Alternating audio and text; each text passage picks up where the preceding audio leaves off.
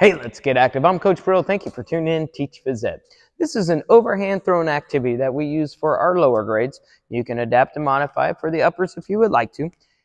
And this is called Let It Fly.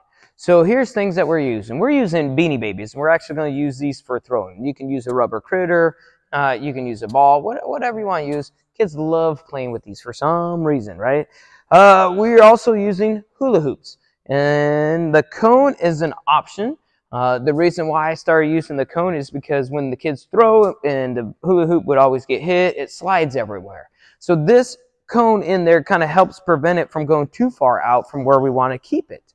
And we scattered those all the way out down, going down the center of the gym, coming down both sides. We are going to use bean bags as our point system. And that's right here inside this bucket. Normally when we go to play, we have it outside the bucket, so it's laying on the floor.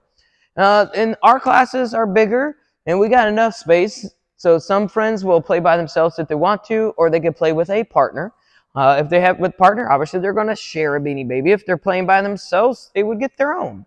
So we talked about that overhand throw, and we discussed it, and we talked about the critical elements and what we're looking for. So the students are going to take turns with that partner, using that overhand throw, trying to get their Beanie Baby to land and stay inside the hula hoop. Now mine did not stay in the hula hoop. So I would run out and pick up my Beanie Baby and run back and hand it to my partner.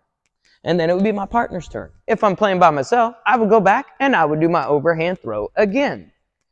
So let's see if I can make it this time. So then I would do my overhand throw again, and I overshot it again. Now sometimes it'll roll and slide into a hula hoop, and we let them count that as long as it stays inside the hula hoop. If mine stays inside the hula hoop, I get my animal. I go to the middle and I get one beanbag. And I go on back to the side.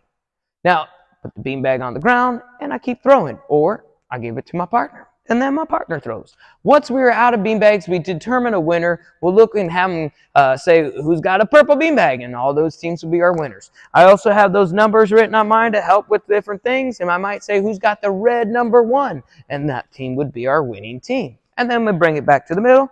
And we play again if time allowed. Kids really seem to enjoy this one, and I hope yours do as well. I'm Coach Pirillo reminding you to keep on moving.